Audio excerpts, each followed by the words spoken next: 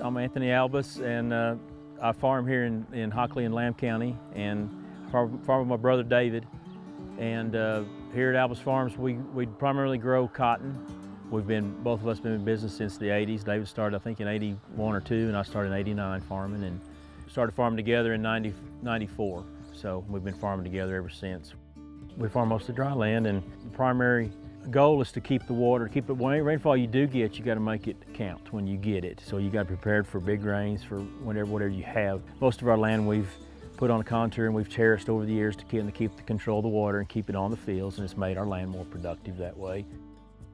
Working with NRCS and doing conservation work came hand in hand with farming dry land. We were beating our brains out trying to make crops out of ground out here, and we decided, let's make the soil make us more for our time spent on it.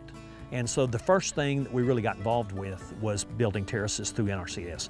And that just led us down the road to maybe some no-till or maybe some conservation tillage. We have quite a few farms that we have put in CRP. The terraces got put in CRP. We worked hand in hand with NRCS on that. My name's Reed Poling. I'm a field engineer for the Natural Resource Conservation Service.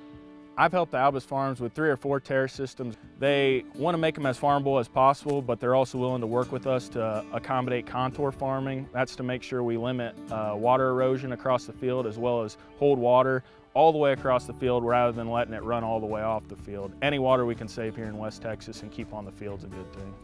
I've been thinking for a few years that I need to catch what's coming off this barn, because I've got a pretty good sized barn. It's an old gin.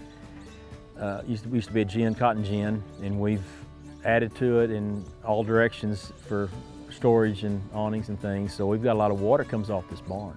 This rainfall collection system is the latest and most current thing, the most visible really. It's been good for us, and being that it's rainwater, it's even purer than RO water. I think for this barn, for every inch it rains, we catch about 10,000 gallons of water. And 10,000 gallons will spray 1,000 acres. Off of Albus's barn, we put 8 tanks out here. That was based off of their needs. They wanted to use it for spray water around their farms. That held a certain capacity that we need. To order larger tanks is costly to get them shipped from different areas, as well as the way we did it is we put 2 tanks on the front of the barn and 6 tanks on the back of the barn. We look at the separation of where the gutters are going to be and how that roof area is split, and those tanks are sized appropriately so all the rainfall runoff can be collected off the barn. They're all connected underground with a 4-inch pipe, and they will equalize when it rains. If one of them fills up faster than the other over time, they all equal out to the same level in the tank. And then when we get ready to pull it out to spray with our crops with, and we pull it out of one tank.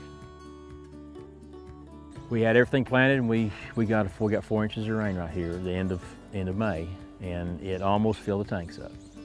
It's like an old farmer told me, you've got to, when you make a good crop on dry land, you better put some away, because you're going to need it later on, because you're going to have some years where it's pretty lean.